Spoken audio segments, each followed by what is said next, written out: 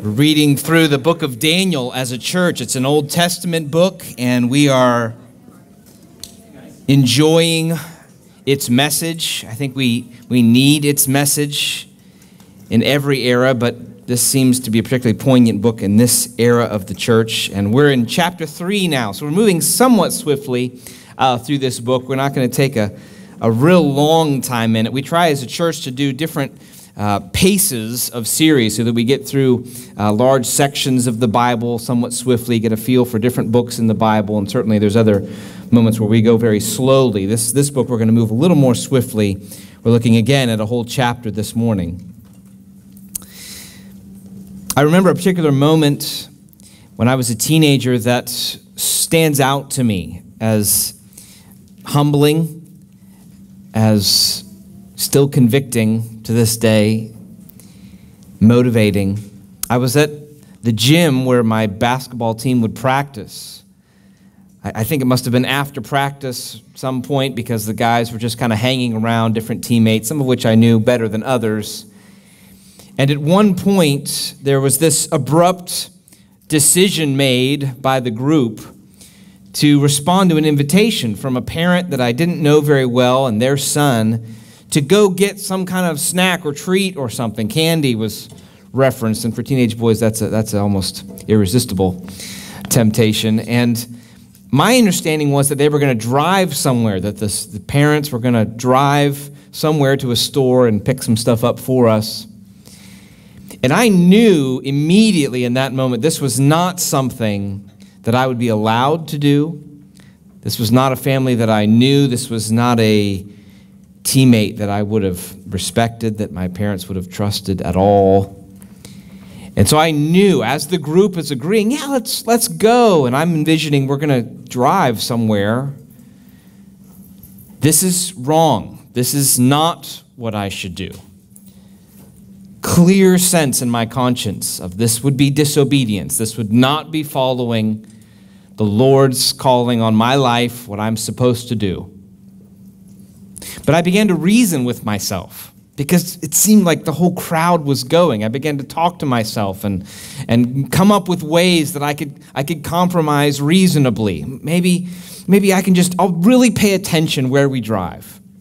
I'll really watch where we're going so that I know exactly where we are all the time. I just began to reason in my head, how can I make this work so I don't have to be the only one that isn't doing what everyone else. I know it's wrong, but gosh, I'm just going to stand out so clearly if I say I can't go right now. It's going to seem foolish. It's going to seem snobbish, maybe even arrogant. Weird. I don't want to seem weird. So I just began to reason with myself, and I resolved I was going to go. Now, it turned out they weren't going anywhere. They were just going out to the parking lot. So this whole trial apparently was just of the Lord to reveal something in my heart. To reveal a willingness to say no to God and yes to everyone else. It's convicting because ultimately that same choice is faced every day by every Christian. Sometimes we're aware of what we're doing and sometimes we're not, but the choice is the same. I'm going to ask you two questions and see if you could diagnose what was going on in my heart. What did I want most in that moment? What did I want most, more than anything else? What was I giving myself to most? And the second question, which is just a reflection of it, what did I fear most in that moment? What did I want most, and what did I fear most? That's a question you can ask about any moment you're making a decision. What do I want most, and what do I fear most? Any moment you can ask that question. And Daniel chapter 3 was written to God's people to help us answer that question correctly, to help us deal with those kinds of moments correctly. It paints an extreme but similar scenario that's been repeated throughout history in just that extremity and in 1,000 little moments that reflect it. Daniel 3 was written, ultimately inspired by God, written so that God's people, in facing those kinds of moments, could have something in their hearts and on their minds that would help them to answer correctly. What do I want most? And what do I fear most?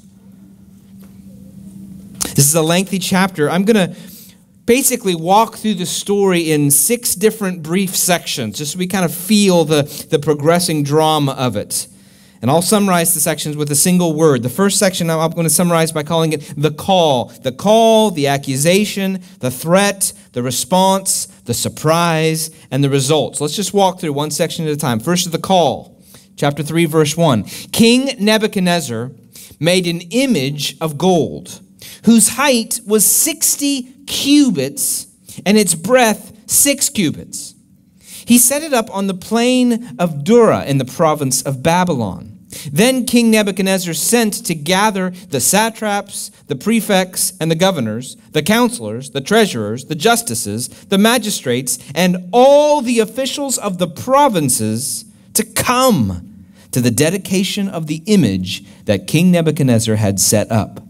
Then the satraps, the prefects, the governors, the counselors, the treasurers, the justices, the magistrates, and all the officials of the provinces gathered for the dedication of the image that King Nebuchadnezzar had set up. And they stood before the image that Nebuchadnezzar had set up. And the herald proclaimed aloud, "You are commanded, O peoples, nations, and languages, that when you hear the sound of the horn, pipe, lyre, trigon, harp, bagpipe, and every kind of music, you are to fall down and worship the golden image that King Nebuchadnezzar has set up. And whoever does not fall down and worship shall immediately be cast into a burning, fiery furnace. Therefore, as soon as all the peoples heard the sound of the horn, pipe, lyre, trigon, harp, bagpipe, and every kind of music, all the peoples, nations, and languages fell down and worshipped the golden image that King Nebuchadnezzar had set up." Remember that Nebuchadnezzar is the emperor of Babylon, the mighty Babylon who had conquered the known world, as it were around the Mediterranean. He was irresistible in his authority in those days, and he seeks to represent that authority with a golden image. Now, this image would have been grotesquely, overwhelmingly, absurdly huge in that culture. 90 feet by 9 feet is the size of this obelisk. It is overwhelmingly large. This isn't a land of skyscrapers and so forth. This is an overwhelming, extravagant image. And it's apparently covered in gold. And if we want a little bit of background here with what's going on with this call to worship the image, we can remember 2 things. First of all, you remember in chapter 2, God told Nebuchadnezzar by a dream that he was only the first in a succession of kingdoms, that he was like a head of gold that would be replaced by a body of silver and then thighs of bronze, legs of iron and clay, and that there was going to be a series of kingdoms. Well, it's not difficult to imagine that this image, in some ways, is a reaction or a response to God's declaration that his kingdom would eventually come to an end. Because you notice the whole statue, from the top to the bottom, is gold. It's perhaps a little bit like Nebuchadnezzar saying, the gold part will last forever. Important piece of background. Another important piece of background. The location of this statue is basically in the same location in the land of Shinar where the Tower of Babel was erected. If you remember the Tower of Babel in Genesis, when all the people gathered together and said, "Let us build a tower that reaches to the heavens, and we will make a name for ourselves." Tower of Babel sort of epitomizes, it symbolizes mankind's attempt to dethrone or replace God, to defy God. And this towering gold pillar is essentially in exactly the same location. And you notice in the passage that Nebuchadnezzar wants representations from all nations and languages to come and worship and bow before this image. It's essentially an attempt, biblically speaking, to recreate Babel and to, in his own authority, command the nations that were scattered by God, who in Genesis it says he came down to see the image, a tower that they had created. It's a reversal of that. It's essentially saying, Nebuchadnezzar, I'm going to gather the representatives of the world. As it were, the world will come at my command. They will bow at the symphony that I have constructed, and they will worship the image that I command them to worship. It's a call. It's a call to false worship.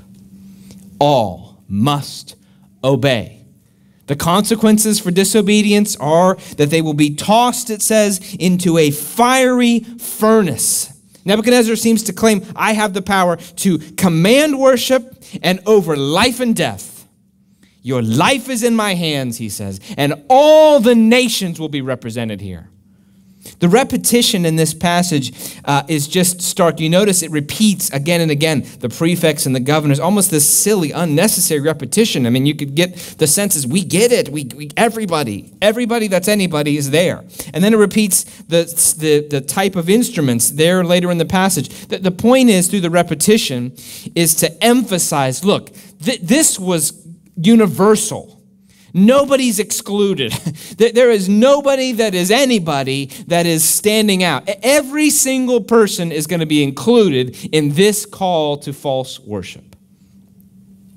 Nebuchadnezzar's power will be seen as absolute. His image will be seen as absolutely revered. There will be no exceptions. You must include yourself in this call to worship. And in some ways, it would not have been difficult for the people of the day to comply. One commentator on the passage, Tremper Longman, explains. He says, people of the time would by and large have had little difficulty with this request. After all, most people in the ancient Near East were polytheists, used to acknowledging many deities. They could easily assimilate this statue into their religious scheme, especially under the duress of capital punishment. But this was not true of the Judeans in the exile. Their belief in one God prohibited participation in this ritual, and the adversaries knew it. It strikes me how similar this scene is to our day and age. Now, we don't have obelisks of gold that are set up, but then again, maybe we do. We have a culture that is not any different from the culture of the Tower of Babel or the obelisk of Nebuchadnezzar. It's not very different. The call is pervasive. You must fall in line with the worship of this world, whatever the current culture proclaims it to be. If it's sensual pleasure, if it's materialism, if it's a diverse view of sexuality, if it's any number of self-promotion or pride or some worship of animal spirits in this earth, whatever it is, you must participate in some way. You must include yourself. It doesn't have to be the only thing you worship, but you have to worship this. You can worship other things too, that's fine, but you have to include yourself. The main thing you can't do is fail to worship the call to worship that the world utters. It's not that different from today, really. It feels the same. It feels as though everyone is including themselves. This is a pervasive, overwhelming choice. It's actually a public duty. It's just a part of living life in the culture. The same call to worship comes to every Christian, not in heaven yet. One warning I think this passage speaks to us, it would have spoken to the exiles as well, is be prepared for the call to false worship. Do you hear that symphony? Because it's still playing today. If you don't hear it anymore, it may be that you're so accustomed to responding to it, it's become second nature. Do you hear the symphony calling for devotion and time and energy and choice given to anything other than the one true God? Do you hear that symphony still playing? It's still playing.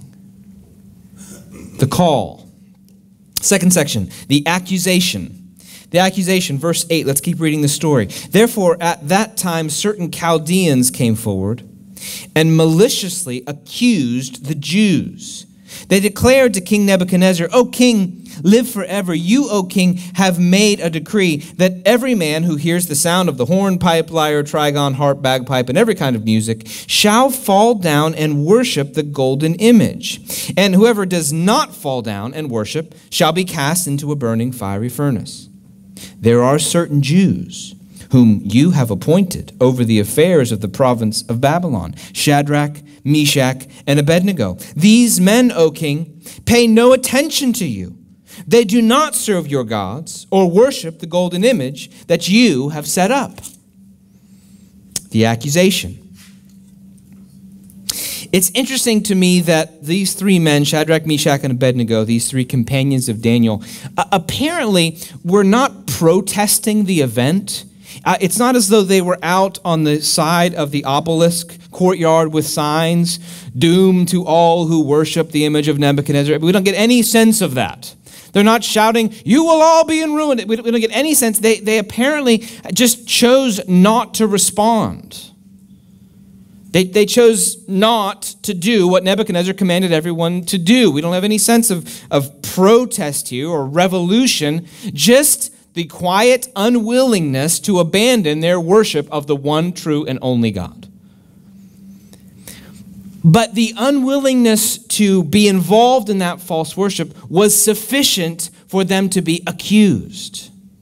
This is an important point, and you can imagine for the Jews who are hearing this message really from the book of Daniel, Daniel's making a point. Look, it's not ultimately your security to finally just be in silence, to be in hiding. At the end of the day, the false worship symphony will find you out and will demand that you participate. It's not enough to only be in silence, because in the end, you will be accused of not participating. You can't just not worship in silence. You have to positively affirm and worship. That's the accusation that's brought. You notice this accusation comes and says, "You, Nebuchadnezzar, you are on the balance sheet here." How will they respond to you? They are not paying attention to you. They are not worshiping the image you have set up. There's an accusation.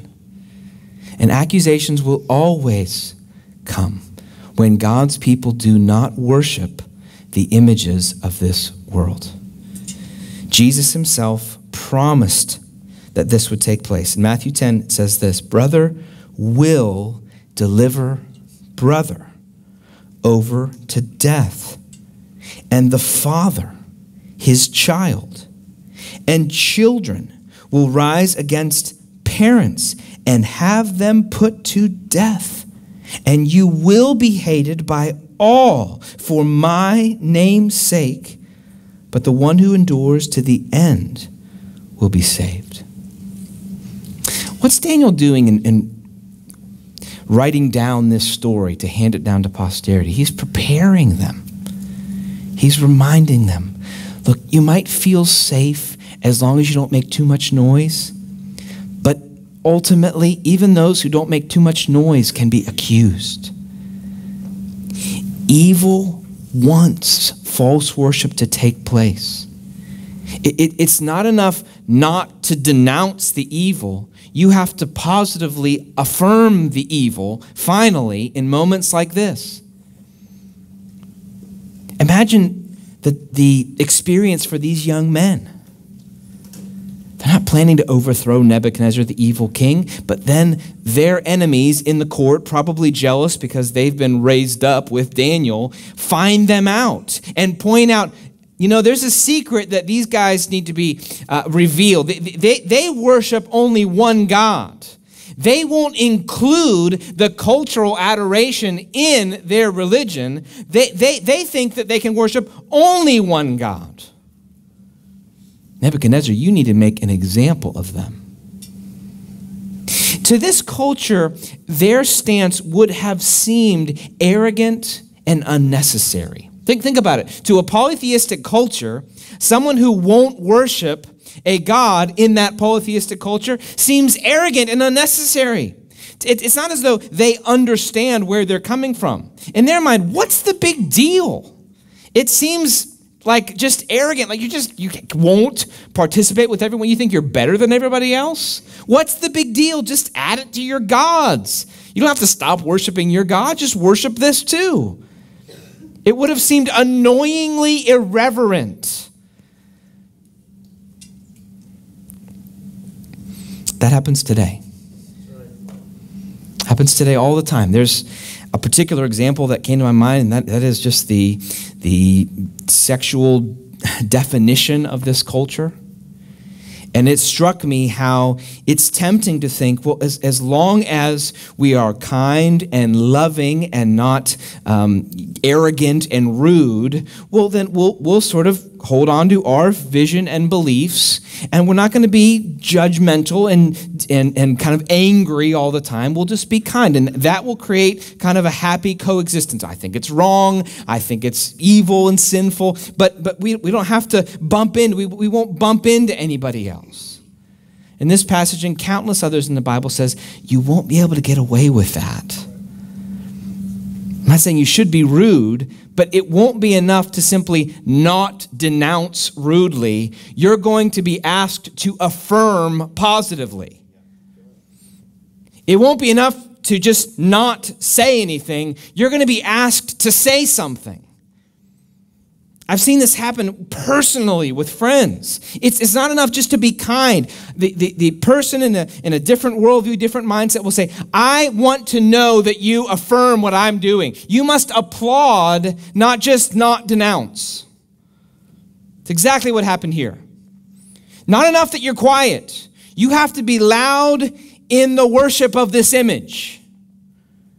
Let's be warned. Daniel's writing this so that they would be warned. You will not get away only with being silent. Now, I'm not saying it was wrong for them to be silent. I don't think they probably should have been out there protesting. I mean, this is a sinful world. Sinful things are going to happen.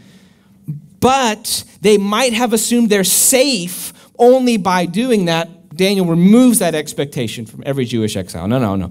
Sooner or later, there's going to come a moment where you're asked to affirm evil, and if you won't, the result will be rage. We have to be prepared for that. Worshiping God alone means we have to say we will not worship anything else. Third section, the threat. The threat. Verse 13, it says, Then Nebuchadnezzar in furious rage commanded that Shadrach, Meshach, and Abednego be brought. So they brought these men before the king. Nebuchadnezzar answered and said to them, Is it true, O Shadrach, Meshach, and Abednego, that you do not serve my gods or worship the golden image that I have set up? Now, if you are ready, when you hear the sound of the horn, pipe, lyre, trigon, harp, bagpipe, and every kind of music, to fall down and worship the image that I have made, well and good. But if you do not worship, you shall immediately be cast into a burning, fiery furnace. And who is the God that will deliver you out of my hand? This brings it to a head. These three poor young men from Jerusalem that have been taken out of their homeland, they've already been set up in danger previous times, have now come to the point of the test. There's the fiery furnace and the image, and there is no other option. That's the threat. That's your choice. You will be killed or you will bow. Choose. There are two roads, life and death. Which do you want? He is furious, it says. Furious rage. Furious at these young men who dare to stand when he says bow. Dare to claim that their God reserves the right of exclusive worship. Dare to stand against the call of the evil symphony on the plain of Babylon. Choose, he says. Bow or die. The same choice is presented in 1,000 little ways, and often in the same ways in church history. Will you give up your life in order to serve only God? The threat: they must join or die. Fourth, the response.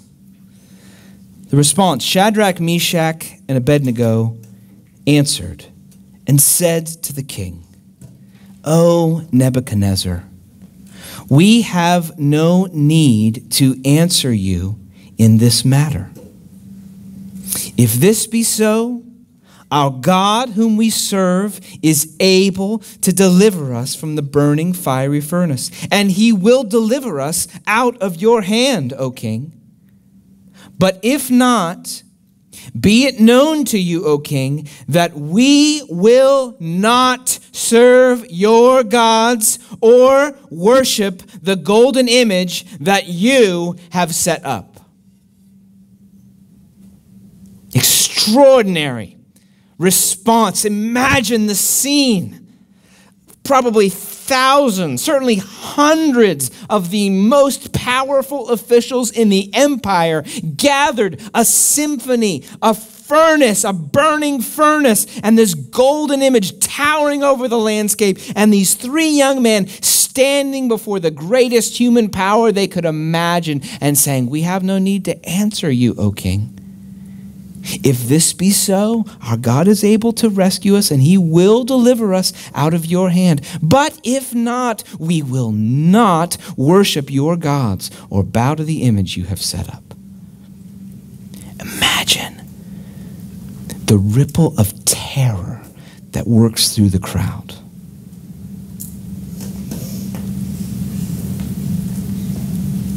Imagine the random prince from this land and the random governor from this land watching, dumbfounded.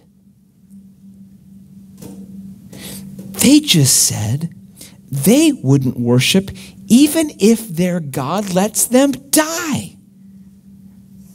They think he can save them. They even have some suspicion that he will save them. But they said even if he doesn't save them, they will not worship this image.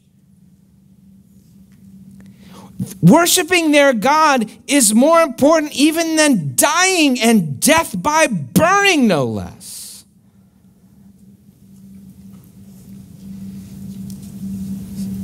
We worship God and God alone. No one else, no matter what happens. We don't know, ultimately, if he wills to save us from the fire, or if he wills to use our death somehow in his grand design, but we trust him so much that even our lives we place in his hands to do with what he will. We will not. Know this. We will not. No compromise. No willingness to bend. No differentiation between public service and private religion. This is in public, a declaration. We will not worship your gods. Now, don't be confused. These men were not revolutionaries. They were very willing to serve Nebuchadnezzar in a number of other kinds of ways. They do good to the kingdom. Daniel does good to the kingdom. He serves the country that he's in, his current country. He serves. He does good for them. He serves in political positions. He's a blessing to this nation. But when it comes down to this moment, he says, no, but there is a line. I will serve you, but I will not worship your gods, no matter what happens to me. The response.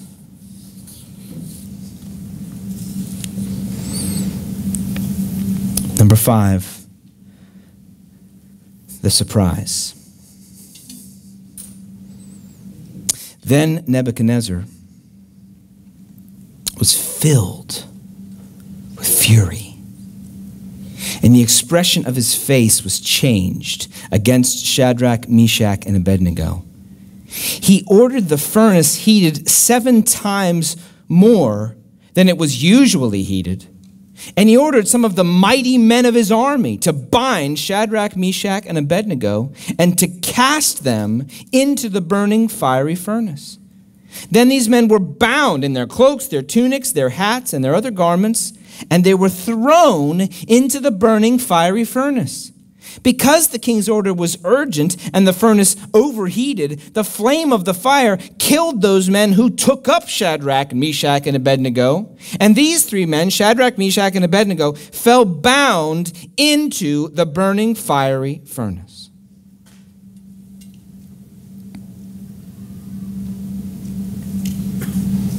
There's a couple of ironic hints in this passage to what the true king is seeing. You notice it at the very beginning of the passage when it says over and over and over again that Nebuchadnezzar set up the image. If you notice that, it repeats it repeatedly. He set up an image and then said, worship it. He set up the image and said, when you hear the sound, worship it. He set up an image. It says it over and over again. The writer is inviting us to see something. You have to set up the thing that you want everybody to worship. And then it happens again here. Who is the one that dies before they go into the furnace? Well, it's the mighty men who are obeying Nebuchadnezzar. He can't keep them alive. They die, these mighty men. They toss them in, and the furnace is so hot just to get close enough to toss them in that they die from the flames. Imagine the scene. All of the people gathered, governors. Here comes the mighty champion. Who knows where he's, Goliath of Macedonia. Here he comes, and he's got Abednego, and he gets closer, and he tosses him in, and the heat is he catches on fire. Who knows? He drops dead right then. It's a hint to prepare you. Who can save whose followers from the fire?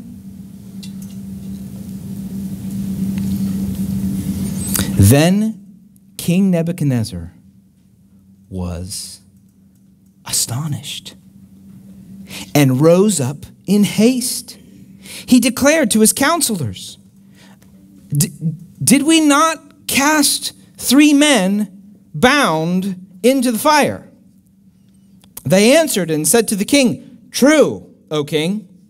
He answered and said, but I see 4 men unbound, walking in the midst of the fire, and they are not hurt, and the appearance of the 4th is like a son of the gods. Imagine the audience. They're all there. The mighty man dies. They toss these guys in. He's sitting there. I don't even know how you could see what's happening to them with that kind of a furnace. But somehow he notices something he's never seen before. Something that's impossible. Something that can't happen. Fire consumes. Fire devours. He tossed them into the fire. He has the power of life and death. This is death. He tosses them into death. They will be consumed, eradicated. There'll be nothing left but bits. He's going to enjoy the roaring flames that devour them. He's going to sit back and watch while the power of their God is proven to be useless against the power of Nebuchadnezzar. And then, as you would imagine, he is surprised. He's astonished. He stands up. He begins to ask ridiculous questions to his counselors. Perhaps I've gone insane, he says. Guys, didn't we just... there was 3 of them, right? And we threw them into the fire. Yes. I was struck by the counselor's fear at this point. They don't answer anything else. Presumably they can see the same thing. But all they say is, true. I'm not going further than that. I'm not even going to tell you what you're seeing. I'm just going to say true. True. I think that's safe. Yes, there were 3 of them. And yes, they were tied up. And that's all I'm saying right now. 3, and they're in the fire. 3 of them, bound. Yes, true. So he has to keep talking. Okay, 3, but now there's 4, and they're untied, and they're walking around in the fire. They're walking. And they're not burning. And they don't even seem to be hurt. And there's more of them.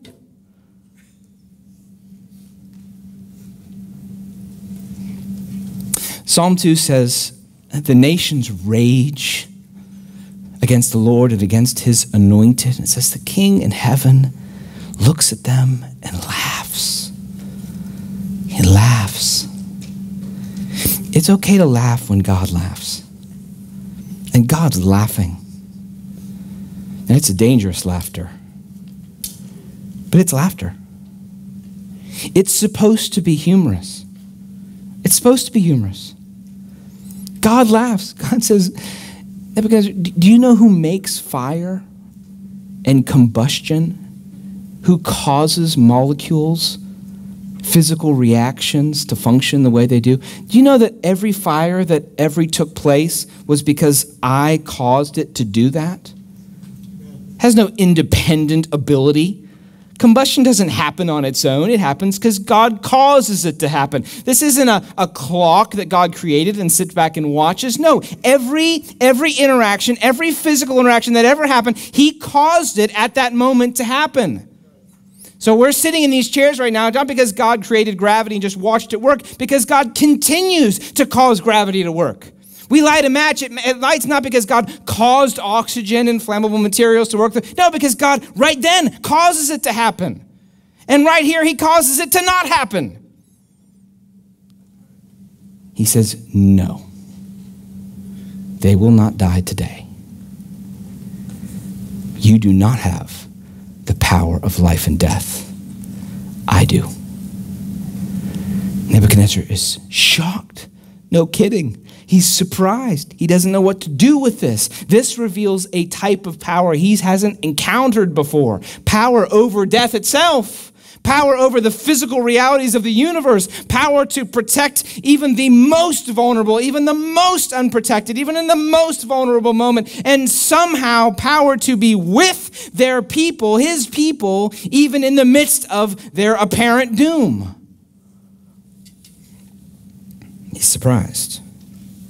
I can only imagine in that final moment, right before the 3 men were thrown into the furnace, they were assuming God apparently needs us in his perfect wisdom to die. Because I don't see any armies. There's no angels. Nobody's coming to rescue. Right at the final moment before they were chucked in, they must have thought, well, this is it, I guess. This is how we honor our God, by dying.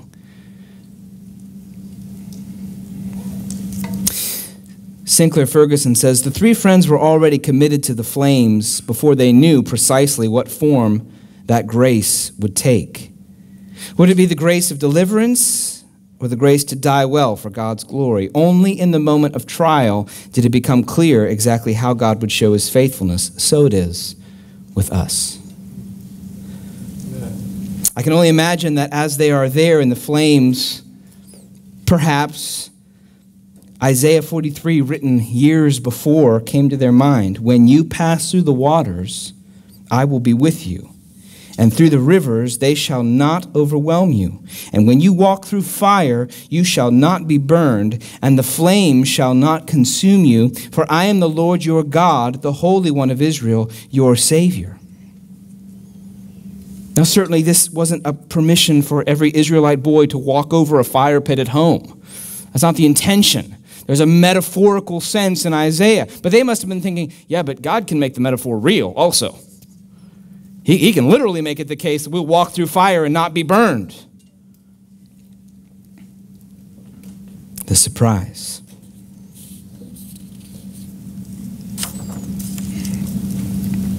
Finally, the result.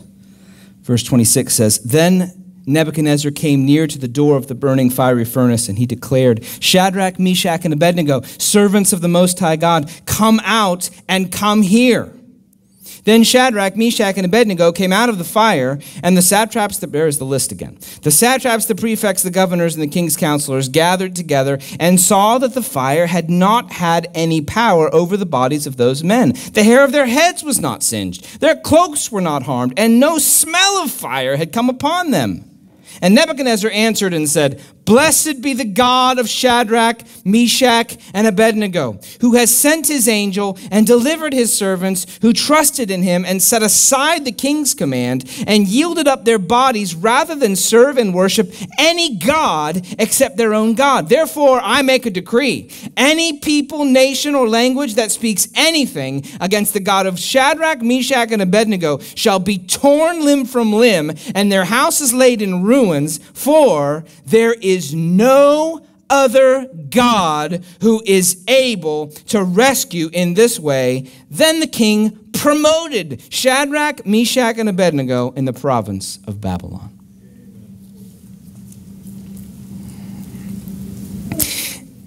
Daniel does this over and over and over again. The very thing that the evil ones attempt to do to destroy and remove and harm God's people ultimately produces the opposite result. Their God is magnified and they are promoted. Again, like I said last week, we don't read this as a promise and that every time you stand for God, you're going to become the CEO, okay? That's not the point of the passage. The point is this: God is able to turn evil into good for his purposes and his people. The very things the enemy tries to do to hurt and destroy God's people will ultimately prove for the exaltation of God's people and his own glory and his own wisdom and his own ways from one person to the next and one generation to the next. That's the way it always is going to be. That's what happens in the book of Acts, which we're going to study next year. You notice in that book, again and again and again, evil and harm and difficulty comes to the church, and people try to destroy the church, but the very things they try to do, not only are they not fruitful, they accomplish the opposite result, and the word multiplies, and God is more glorified, and God's people are more useful. And suffering, which happens and takes place, results in the even greater than the person who suffered could have done if they hadn't suffered. Like Stephen in the beginning of Acts accomplishes more through his death than he ever could have accomplished in his life.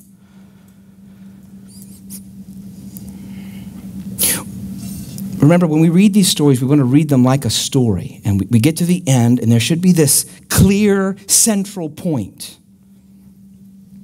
What's the clear central point that strikes your heart at the end of this story?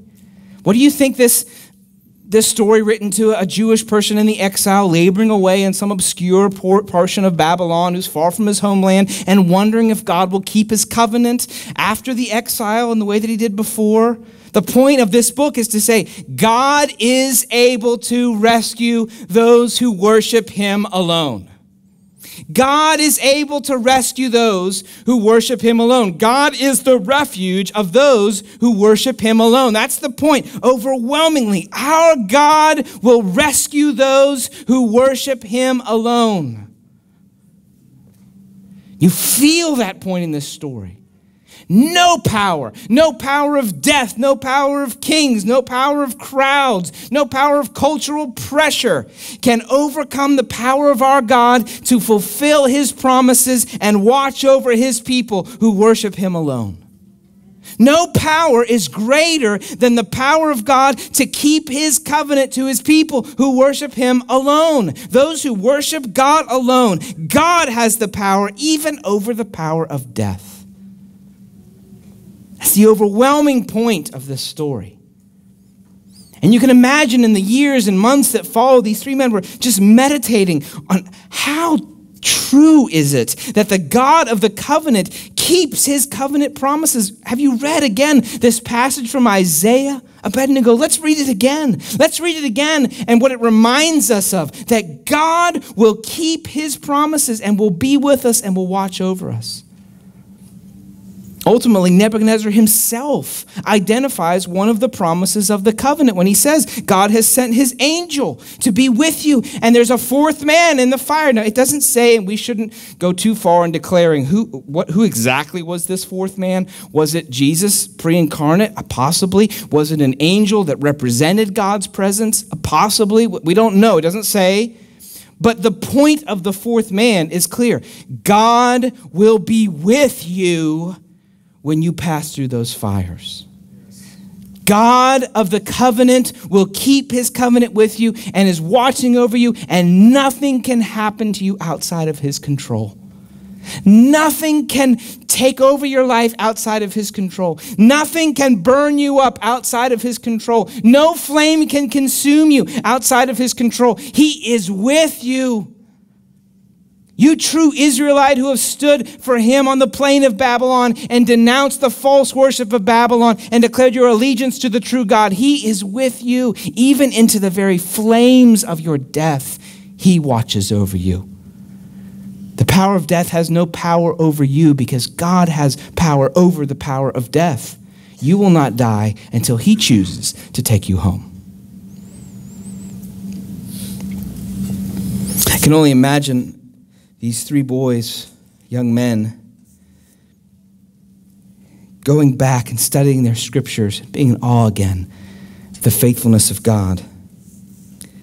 The full passage of Isaiah 43, 1 through 5 says this, "But now thus says the Lord, he who created you, O Jacob, he who formed you, O Israel, fear not, for I have redeemed you. I have called you by name. You are mine. When you pass through the waters, I will be with you. And through the rivers, they shall not overwhelm you. When you walk through fire, you shall not be burned, and the flame shall not consume you. For I am the Lord your God, the Holy One of Israel, your Savior. I give Egypt as your ransom, Cush and Seba in exchange for you, because you are precious in my eyes and honored, and I love you. I give men in return for you, peoples in exchange for your life. Fear not, for I am with you. I will bring your offspring from the east, and from the west I will gather you." Those three men could look back and say, God promised us by covenant that we were in his hands and that he would watch over us, and that even flames had no power over us, that ultimately we were in his hands to do with us as he will. There's no human control over our lives. Ultimately, the control is the Lord's, and he has declared that he loves us, so whatever happens, we are in his hands. That covenant promise is so great, Isaiah says, that even peoples would be given in exchange for your life, that I've ransomed you, I've redeemed you. So how do we apply this as Christians? Well, in much the same way they did. But we look back at an even better covenant. They could look back in Egypt and say, well, God can do miraculous things, and we're in the hands of the Lord. They could look back at the covenant with Abraham and say, well, God promised Abraham that he would watch over his people, and he would care for them, and that they were in his hands, and nothing could happen outside of his sovereignty. They could look back and remember and say, I don't know what's going to happen right here on the plain of Babylon, but I know a covenant God who has proven his faithfulness to his people. Well, we do the same thing, except we look back at an even more magnanimous covenant and an even greater redemption. He said, I give Egypt in exchange for you. We say he gave Jesus in exchange for us. He says, I gave peoples in exchange for your life. We say he gave Jesus in exchange for our life. So if you and I are standing before a furnace and a choice, bow or die, we can say, you know what? I already know that God loves us so much that he gave his only son in exchange for us. And that death purchased my redemption. And he's purchased me and loves me and owns me. And Jesus Christ is the sacrifice for my sins. And because I'm owned by that kind of God, absolutely not. I will not bow. I'll face whatever you want. You know why? Because my God has the power over death. And he's purchased me by the blood of his son. And I will gladly face death because it just means I get to see him. They looked back at a covenant. We look back at an even better covenant and say, yes, I will face whatever death you want to delve out to me because I know the God who gave his son to die in my place. I will not worship your gods. And ultimately, he'll rescue me through the flames too. This body they may burn, but I shall see him face to face. You may take my life, but my life is found in him anyway. You may take my home, but my home is found in him anyway. I may be accused, but he has answered the worst accusation of my sin, and he loves me anyway. You may take my wealth, but I have treasures in him that cannot be taken away. You may take my reputation, but my reputation is found in him, and it doesn't matter what you do to me, because his favor is all I need.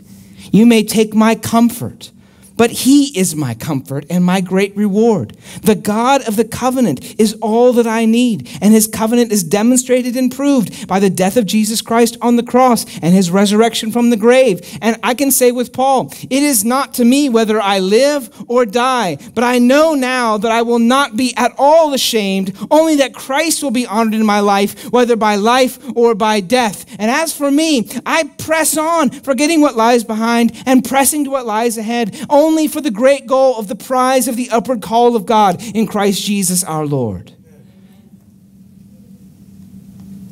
So that whether I am at home or away, I may please him. Because Christ is my life. If you want to know what freedom is, that's freedom.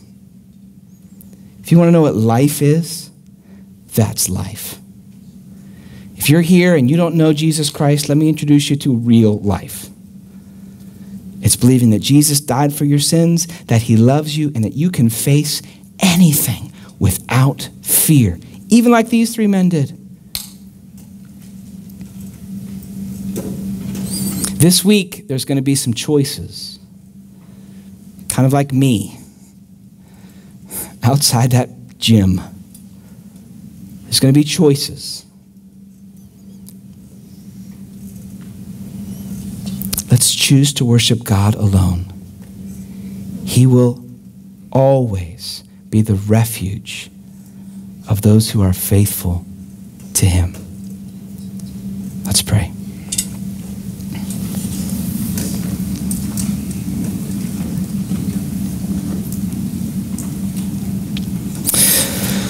Lord Jesus, we entrust ourselves to you, and Lord, we don't know the future, but we want to prepare for it. Lord, I know there's going to be 1,000 little choices, and perhaps, Lord, for some of us, there may be big choices. It's possible, Lord, that some here may face a literal life or death choice as they seek to proclaim your gospel. It's possible that others may face a choice of comfort, that they have to let something go in order to say, I follow God alone. It's possible that some may face a popularity choice or a relational choice. Lord, I pray that you would magnify yourself in our eyes through this passage. Lord, that our heart would desire that your glory would be seen, would be displayed as worth more even than our lives. Lord, whether you choose to take things from us for your greater glory, whether we have to die in some small way or large way, Lord, reveal through us that you are our life, that we trust and love in you alone, that we will not bow to the idols of this world, that we refuse to succumb to the call of false worship, that we align ourselves with your kingdom and your glory. And ultimately, we trust ourselves to you as our refuge. Our lives are in your hands. We say with our Savior, into your hands, Lord, we commit our spirit. And in his sacrifice, Lord, we trust in your favor because you have chosen us by your grace, and your grace is all we need. In Jesus' name, we pray.